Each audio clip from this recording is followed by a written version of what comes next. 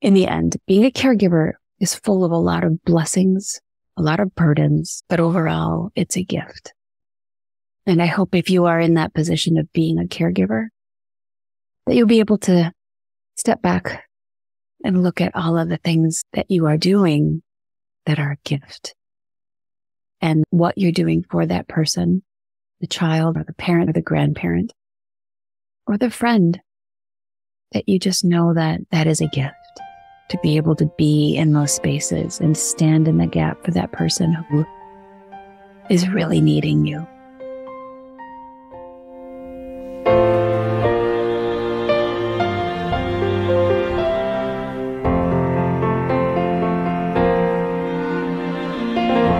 Hello, friends. This is Lisa Roers with the Sunshine Cafe podcast, and I have a very special, quieter episode for you all tonight. This episode is in honor of my mother and in memory of her, and also is for all of you out there who have ever had the burden and the blessing and even the questions that come from caring for someone you love as they move through a chronic or otherwise life-consuming illness. This episode's for you.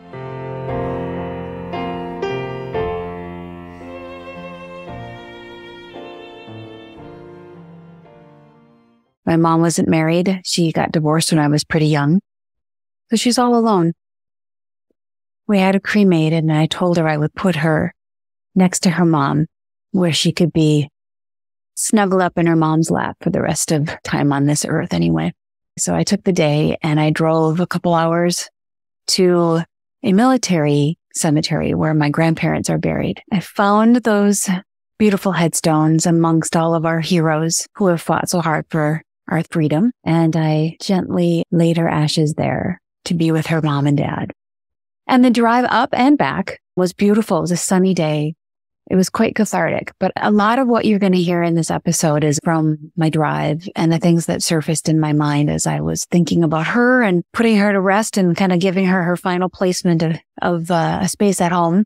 So if anything comes out sideways or doesn't come out quite right, I ask in advance that you give me the grace and the freedom to ramble and maybe not to say it perfectly, but I hope somewhere in the midst of this episode that there will be some beauty and some encouragement for you, and that it will be honoring to my mom.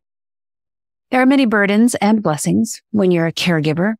There was many for me as my mom's caregiver. I had power of attorney and healthcare agent for that beautiful woman for almost 20 years. She passed peacefully into the arms of Jesus at the young age of 78, but multiple sclerosis had been taking her days one at a time. She lived with MS for 50 years. That's a long time. So first, I think we can all agree that caring for a loved one is a long journey, difficult and beautiful in many respects as well. And it's hard to really understand it unless you've lived it, but those who have know exactly what I mean. There's kind of this constant feeling like you're not doing enough, or that what you're doing might not be the right thing. The role reversal of a daughter and a mom happened a lot sooner than it should have, at least a lot sooner than I expected it to. My mom was diagnosed when I was around 7 or 8, or at least that's my early memory. She may have had it long before that, but that's when I first remember her having issues. So sometime around then. And the role reversal of me really not being able to rely on her and instead needing to be the strong one so she could rely on me, that was completely new and foreign to me. It wasn't what I expected. I needed to mourn the loss of the mother I expected to have. It wasn't her fault by any means, but it was different than what a lot of my friends experienced and a lot of the stories I had heard about and experiences that different friends have had. There was certainly a healthy dose in my mind around what my life might be like and what my mom's life might have been like if she hadn't gotten sick. You know, she was so full of life and joy and energy and so vivacious and beautiful and talented and goofy, really goofy. Can't imagine where I got that from. But I always wonder what she might have been like if she had been able to live long enough to live that kind of life, thriving into her 70s and maybe even beyond. It's really enough to make you suspicious of everyone when you're a caregiver for someone like that. Because throughout all those years, you're constantly wondering, are the doctors doing enough? Is the family doing enough? Is the facility doing enough? Is mom doing enough? Am I doing enough to help make this as successful as it could be or make her as healthy as she could be? With all there was to remember with her treatments and her everythings, it wasn't long before I became mom's external hard drive. I always told the doctors that. I'm here because I am my mom's external hard drive. Whatever you need to know, I'll give you the dates and the data. That was me. That was my role. So her medicines, her surgeries, her kidney stones, her medications, what dates she did what, and when she had her episodes for MS and all of that was all in my memory. So much so that when I checked in for my own doctor visits, it was usually her birthday that popped out of my mouth first. And the looks on those administrators' faces when they tried to reconcile my face with my mom's birth date was classic. That's funny. If you are like me and you live in a family that has more than one sibling, so if you're not an only child, you might also, in a caregiving role, go through the questions that I went through, like, does my brother know? Does he understand everything that I'm doing? Does he understand all the appointments and the interruptions from my job and all the stress and all the worry? And I would wonder, why is this all falling on my shoulders? Why do I have to do it all? But then in that same breath, I immediately would argue with myself and say, this is not a have to. This is a get to. This isn't that I have to do this. I can do this for her. I get to do this. And then I'd brace myself for the guilt that would surely come right after that question for, not being a cheerful enough giver. I guess, we all are human, but when you're a caregiver at some points or maybe at multiple points, you end up asking yourself, am I doing what they would want me to do? If the roles were reversed and they were able to be this healthcare agent and power of attorney person, would they do the choices that I am making? Was mom happy with the choices I was making on her behalf? I hope so. Wasn't always confident about that though. And I wondered, how long would it last? How long would she be like this? I was caregiver and power of attorney for that beautiful soul for close to 20 years. I didn't know if she'd last 6 more months, a year, 5 years, 10, 20. She was only 78. I thought certainly she could live till 88. But then, I feel guilty again for even asking myself that question. I wanted her to live. I wanted her to live her life every single day of it and to live it with vitality and in a very honoring way and to die whenever God was ready to take her home, but be able to do that with dignity. There's so many days when I had to ask myself honestly, is she living with dignity? Is that what living with dignity looks like? Is that a life that's thriving? And is she enjoying life? I couldn't answer that question with confidence ever. Really never. I think so. I think she was enjoying her days. She was always so content. She made everybody feel comfortable and brought joy to everybody around her. So I think she was doing what she wanted to and living with joy. There'd be moments where I would catch myself kind of wondering, is this my destiny?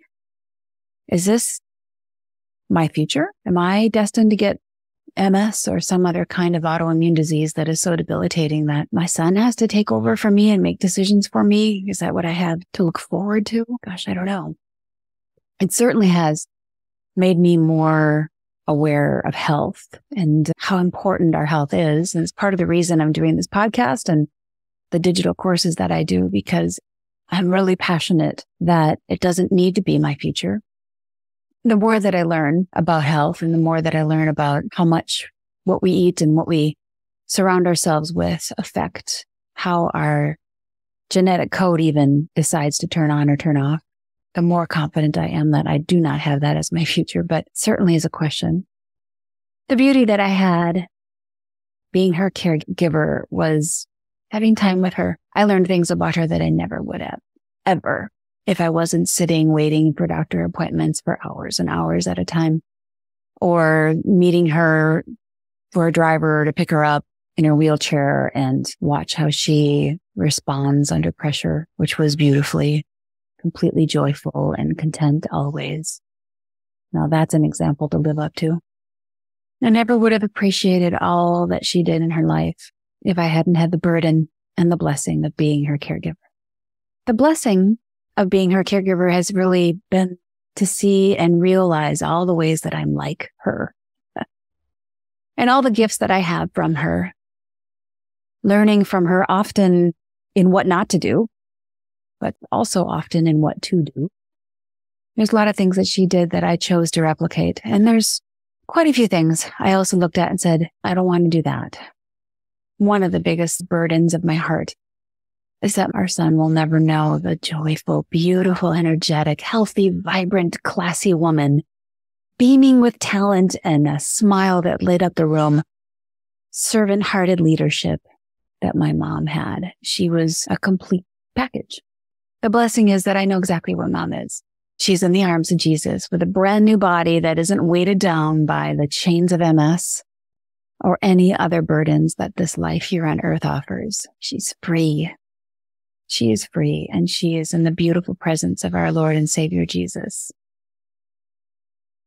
The legacy that she leaves, well, there's a lot of them, but one of them that I'm working on right now is a children's book that she wrote, really a poem, a children's Christmas book that will hopefully be out by next year, 2024, Christmas. I'll do my very best to share with the world the beautiful way that my mom crafted words on a page to come alive in a way that hardly even a picture was necessary, because it just sprung to life with the words that she chose and how she crafted them together. The world, or at least some of it, should have the chance to enjoy her craft. The burden over these last 20 years or so has been immeasurable stress. Calls in the middle of the night to take mom to the ER, notifications early in the morning that they called a ambulance to bring her across the street to the ER, and then the bill that came with that, which was 4 figures, to take her across the street. But there's regulations, things they do for a reason, I'm sure.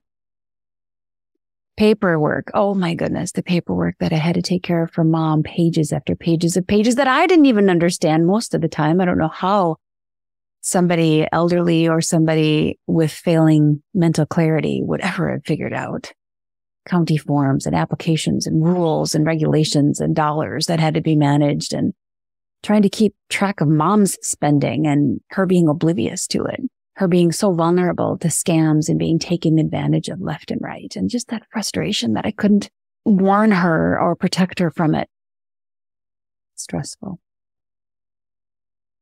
The burden, frustration, even anger from watching mom's health diminish and not seeing her fight or try. Maybe she was, but from the outside, it looked like she was just surrendering to whatever MS wanted to do, and she wasn't fighting to keep her body strong. So that was a challenge for me, to keep my own anger and will in check. She needed to live her life, not my life. She needed to live the way she wanted to, not the way I wanted her to. In being a caregiver, there's a burden of wondering what dreams she had that she never got to see fulfilled.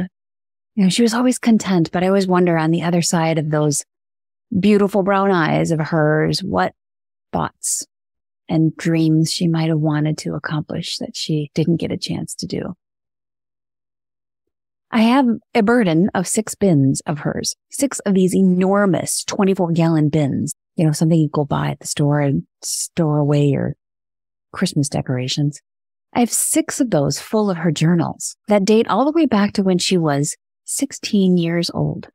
Notebook after notebook, page after page, line after line of her dreams and tasks and things she completed and hoped she complete, and what she wore that day, who took her out and what movie they went to see. And wow, I had permission from Mom to look through those. And I did take the oldest one I could find, the one from her 16th year on this earth. And I read through a little bit of it or kind of skimmed over it. And, I decided after looking through some of it that while I might find out some really amazing things about my mom, her dreams and the questions that I have, I think it's better to leave those questions unanswered. And I think it's better to just love what I know of her and whatever questions are remaining to leave as perhaps something I'll find out when I get to heaven and get to see her again. So I think for now, I think forever, I'll leave those books closed. Those will be her thoughts that she was able to vent into her pages of journals. I know in the ending days in the last many years, those pages were filled with things like, Lisa called, Lisa stopped by, doctor appointment Tuesday, watched a show. So they were very in the moment kind of things. The biggest blessing that I got from my mom, of course, is life. She chose to have me. She could have aborted me or used birth control and not had me, or otherwise decided not to have me or raise me or have me adopted or something. But she, in the midst of a very difficult marriage and a divorce that was already on the horizon, she chose to have me and let me live. Wow, what a beautiful gift that is. And I do not take that for granted. I will use my life as best I can to be worthy of the honor of simply having it. That would be a good goal achieved if I can do that.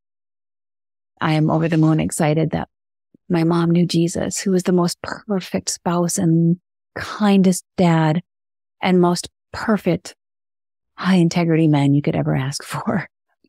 So she knew my Lord and Savior, but I'm sad she never got loved by a man like that.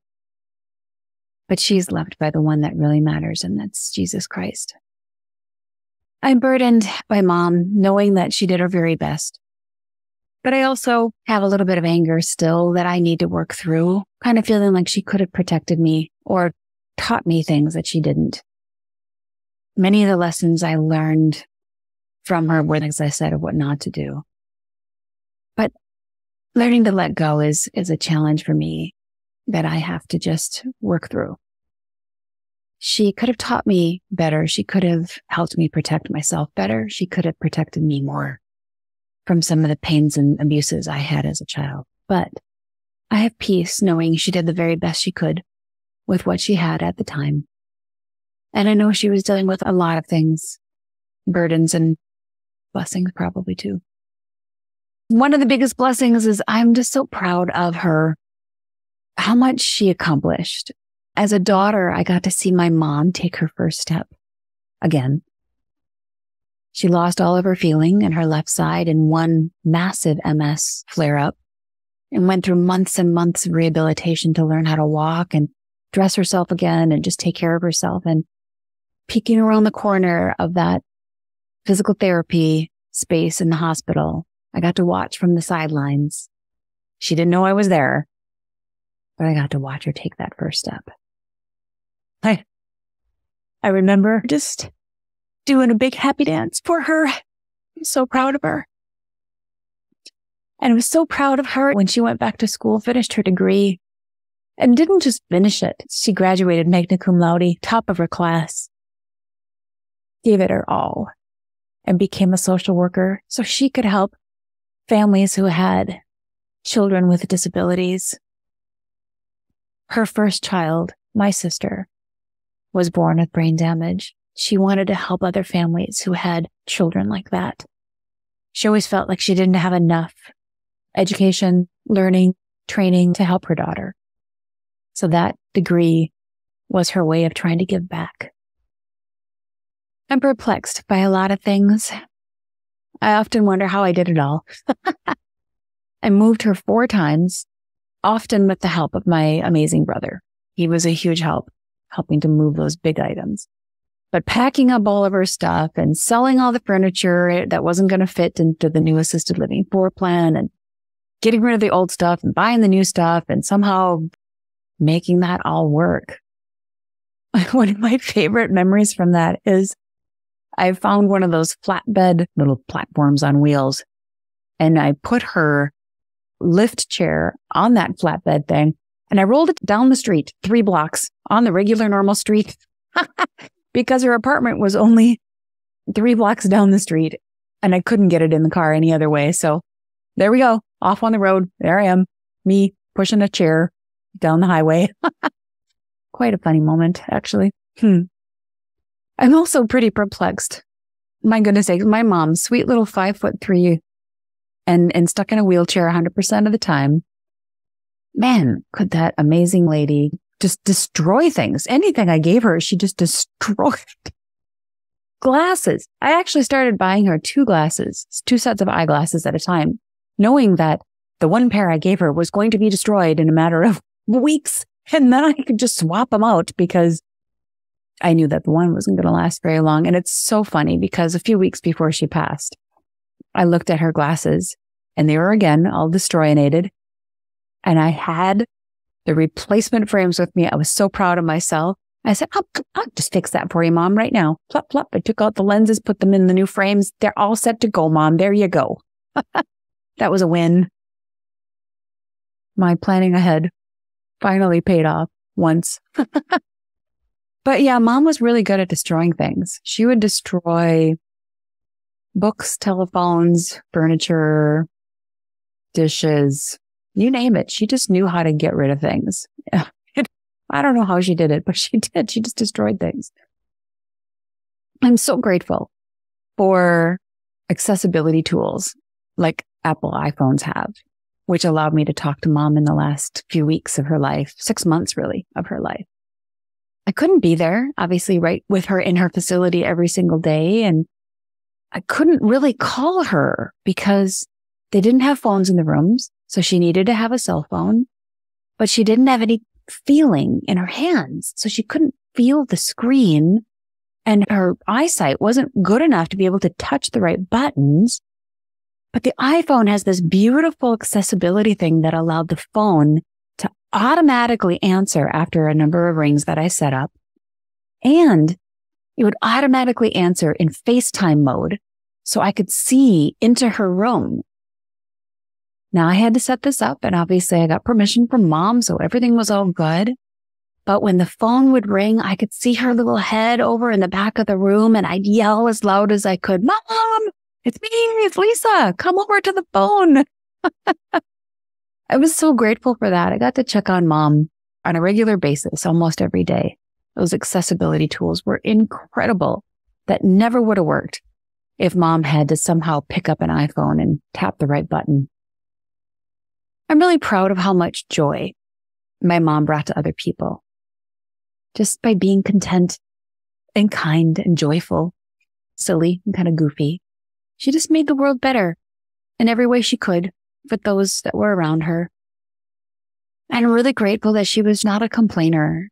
You know, when the time came to take her car away or to move her into assisted living, I think her response was, oh, I don't have to cook and someone else will clean for me? I'm in. Sign me up. Yeah, she was pretty easygoing. And I know from stories from friends of mine that not every parent is. And so I'm really grateful that Mom made that really easy for me. She was just content, happy to have somebody else handle all the complexities and just listen to her books on tape and write in her journals. And yeah. I'm perplexed being a caregiver that the MS Society, the Multiple Sclerosis Society, and all the fundraisers that they have claim to be looking for a cure, but it seemed like the money that they raise is just lining somebody else's pockets. And that's angering. That's really angering. I rode in the MS 150 for 4 years, 5 different rides, raised a lot of money. And all of that money, I think, is just going for medicine. You know, Western medicine approaches to trying to solve this disease, but there are people out there reversing MS with nutrition and the change of environment and not using all of these really highly toxic drugs. And while sometimes those drugs are really wonderful, I just get so angry that we're not looking at things like nutrition and movement and ways that we can heal by giving our bodies the tools that they need to heal. So I stopped doing MS 150 rides. And just in case this came out sideways, I want to just say, I know drugs have a place. Prescriptions help a lot of people, especially in an acute situation where you need help quickly. But I don't know of any prescription drug that heals anybody. So that's the piece that I have a problem with. Maybe one of the biggest lessons that Mom taught me and that I'm most grateful for is just how short life is. And that our guarantee of health is non-existent. We can lose our faculties, our ability to see or hear or feel or touch or smell at any moment. And I'm grateful that I learned that lesson early in life. And because I learned that lesson early that, gosh, any moment my health could be taken from me, I climbed the bell towers and I went to the countries and explored the places that I could explore and tried to take advantage of every opportunity that laid itself before me. You know, run the race, try the sports, go out for the basketball team, do the things that you can do while you can still do them. Don't wait till retirement. How many people have waited for retirement and then not had a body that was able to travel like they expected it might be? So I want to eat well and sleep well and move well and be mindful of my life impact and what are things I'm doing to impact my health. And I'm grateful that I'm able to now use my platform and my passions to help other people find health and improve their health and be encouraged by not only health, but their relationships and all the other things that make us healthy. Our bodies are so intertwined. We're like a big old domino setup. And when you've got broken friendships or broken relationships, that affects our bodies and our health. I'm really grateful for the way my mom's health and her situation has opened my eyes to some of those things. I get to be my own power of attorney, my own healthcare agent. And I want to teach people how to be that for themselves so they can make great decisions that they feel like they own and that they're not just a cog in the system. I'm really grateful for how many lessons I've learned by being able to be my mom's caregiver.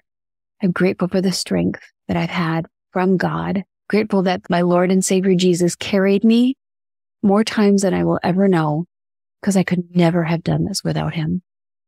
In the end, being a caregiver is full of a lot of blessings, a lot of burdens, but overall, it's a gift.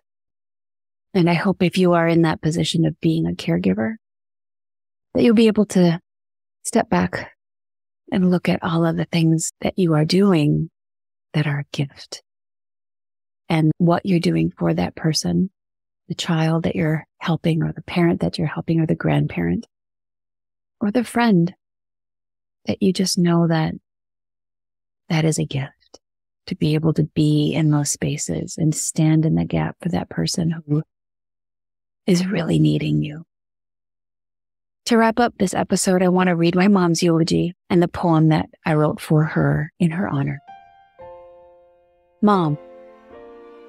Mom loved Jesus. She loved turtles and journaling. Every day, she loved being a mom. She loved poetry, music, books on tape, nickel slot machines, and really any contest she thought she might win. She loved birds, her pony, Goldie, turtles, writing, playing Scrabble on her iPad, loved her Bible and reading God's Word. She loved the idea of brandy. She didn't drink it, but she loved the idea of it. Whenever you asked her what kind of a special thing she'd want, she'd say brandy, but she never drank it. She loved chocolate chip cookies and chocolate pudding and really anything chocolate. Oh yeah, and Mom loved turtles. She always said they moved at her pace. Mom had a peace, a deep peace from knowing and having a close relationship with Jesus Christ. Each night, she told me, she would crawl into bed and she'd look up at this picture she had over her bed of a smiling Jesus. And she would say she knew he was holding her all night long. That's a peace that passes all understanding. Conversation with Mom in the last few months was more difficult, but with questions. Oh, and she'd love to chat. So I came and we started talking about her life from the very beginning. She told me about being adopted at age 4 from the foster home in Minneapolis near Lake Calhoun. She told me about growing up in Bloomington and the many places she lived, since her father was a home builder and they were always moving because he'd build a home and they'd move, and they'd build a home and they'd move. And in those final days, she sat and she could tell me every single address that she lived at, including the zip code. West Bloomington was where she rode her pony Goldie and where the whole family got to catch Goldie when it got loose. West Bloomington was also where Mom drove her little white Red Cross Jeep that had that Red Plus logo kind of sloppily painted over with white paint. West Bloomington was where most of her early memories were. But it was Mankato State, where my mom met her husband and my father, Jim. My mom sat and told me about when she met my dad, how she liked him at first and how he met her parents kind of early on in their dating relationship, but they loved him immediately because he was so charismatic and so impressed that he drove a white Porsche and that he had served already so many years in the Air Force, and he was an impressive man. I think it's interesting to consider the memories that our brains retain. Rarely are they memories that we think that we're going to remember, but rather they're like the obscure things, or maybe the happier moments we remember. But I don't know why Mom remembered the things she did in those conversations. She didn't talk much about Mona, my sister, or about her death at age 6. She didn't talk about the years that she volunteered with the degree of honor, or the MS Society that she liked spending so much time with and going to the camp events. She didn't talk much about her divorce or being diagnosed with MS, or the major change that she made when she moved herself, myself, and my brother up to be closer to her parents, which was a 3-hour drive away. She didn't talk about meeting her friend and companion of 25 years or about going back to school. She drove 3 to 4 times a week, an hour and a half, to get to college classes. 3 to 4 times a week. And as I said earlier, graduated magna cum laude. She didn't talk a lot about turtles, but she didn't really need to. We could see them. She had hundreds of them. It was a collection that definitely took off. One of those self-evident things. But the thing Mom did that was probably most impactful and made the biggest difference in this world were just those little things she did every day in difficult circumstances. She never complained, even though she had really good reason to. In fact, watching her struggle with MS most of my life, I think I only saw her break down from frustration and anger toward her situation maybe once or twice. She always had a smile to share and always seemed content. And she made everybody's day around her just a little bit better. That was a great lesson to learn from her. I'll miss my mom's joy and her easygoing attitude and her silliness. But the reason I can celebrate her life with such peace and gratitude is because I know she's in heaven. I know she had a relationship with Jesus. And scripture tells us that we get a new body in heaven, so I know she's no longer strapped and held back by the difficulties her earthly body had with MS. How do I know she's in heaven? Well, Romans 10:9 and 10 says, if you declare with your mouth, Jesus is Lord, and if you believe in your heart that God raised him from the dead, you will be saved. For it is with your heart that you believe and are justified, and it is with your mouth that you profess your faith and are saved. For everyone who calls on the name of the Lord will be saved. She did this. She called on the name of the Lord. And Philippians 3:21 is how I know she's going to get a new body, or has a new body now. Because it says in Philippians 3:21 that Jesus Christ, who by the power that enables him to bring everything under his control, will transform our lowly bodies so that they will be like his glorious body. That's good news. Really good news, actually. As I mentioned earlier in this episode, Mom was a writer and a poet, actually. She used to write a poem a day just to keep herself in the habit of writing. And so in her honor, I wrote one final poem for Ma Turtler. And it goes like this.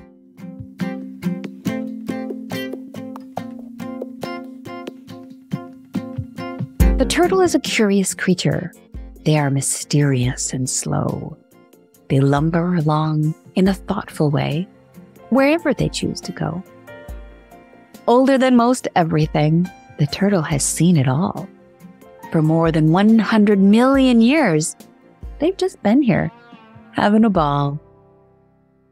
Mom loved turtles, she always said, because they move at her speed. But they are alike in other ways. Maybe you'll agree. The turtle has a tough outer shell, which keeps it safe and sound. Nothing seems to bother it. It just loves to hang around. I'm good at doing nothing. It's something Mom would often say. I'm happy just to be here, she'd add. But seeing you makes my day. The turtle is quiet and sweet like that, resourceful and content. Mom definitely had that attribute. Some say she was heaven sent. Slow and steady, Mom's race is done.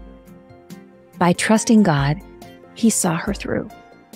While Mom loved turtles here on earth, in heaven, she'll want to see you. Mom is free and healthy now with no MS to tether her dreams. She can run and laugh with Jesus, with the smile that always beams.